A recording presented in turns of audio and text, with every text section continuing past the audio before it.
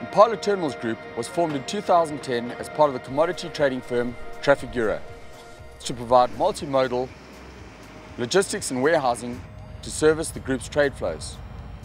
Impala has grown to be present in 20 countries with 28 operating sites, with a strong presence in the Americas, Sub-Saharan Africa, and service both Trafigura and third-party customers. In 2018, we sold a 50% stake in part of the business to Australian global fund manager IFM Investors. This JV includes operations in South America, an asset-light operation in Sub-Saharan Africa, and global ocean freight forwarding services. We've been in Africa for some time now. We know the territory, we know the complications around the DRC and operating in the Zambian environments, Dar es Salaam as well. It is a fairly challenging environment to work in, but it's something we as Impala Terminals Africa thrive on, and we ensure that our client has the best possible solution at the end of the day. Impala Terminals can offer a one-stop value solution in that from production right through to final consumption. It is one company, being Impala Terminals, that will handle the cargo in terms of warehousing, road logistics, rail logistics, and then the final leg being the ocean freight. There are more challenges too.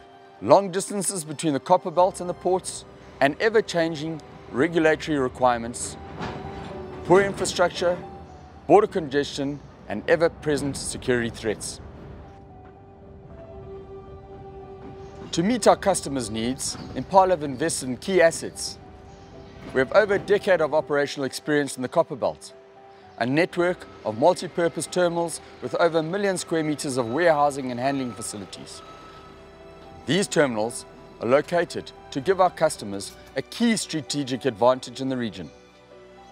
We're located in southern DRC, Lubumbashi and Kolwezi, northern Zambia and Ndola, along with coastal terminals in East Africa at the port of Dar es Salaam, and more recently in West Africa, Angola, at the port of Lobito.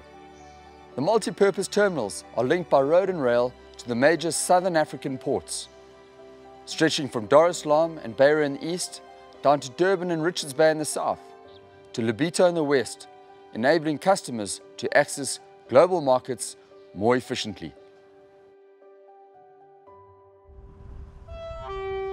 The role that rail plays in Impala Terminals Africa is critical for us with our terminal-to-terminal infrastructure throughout Africa. Bulk commodities running through the region is very difficult to move all by road, and it's crucial that we support the rail infrastructure to ensure a safe, reliable source of transportation. The infrastructure is there. The road infrastructure cannot support the growth that is happening out of the DRC.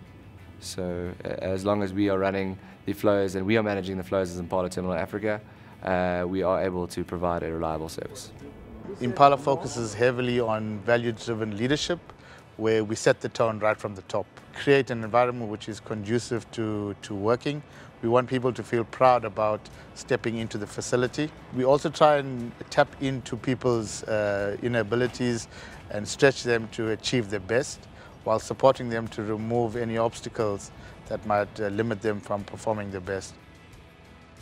Impala Terminals has a strong ethos in respect of corporate governance and compliance across the business. We have stringent monitoring controls in place to ensure that we adhere to all rules and regulations.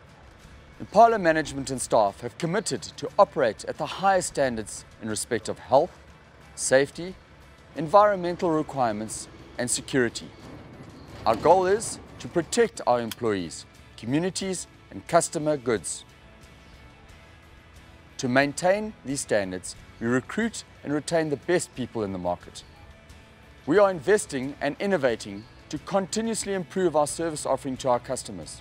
We strive to develop long-term partnerships with both our customers and suppliers. Across all Impala Terminals operations, our facilities use cutting-edge technology and are best in class. The attitude in the office is very much a can-do attitude, a lot of energy. We are also consistently challenging the market to ensure that the rates are moving in the right direction for our clients to benefit the most. And that's why we've been so successful in Africa.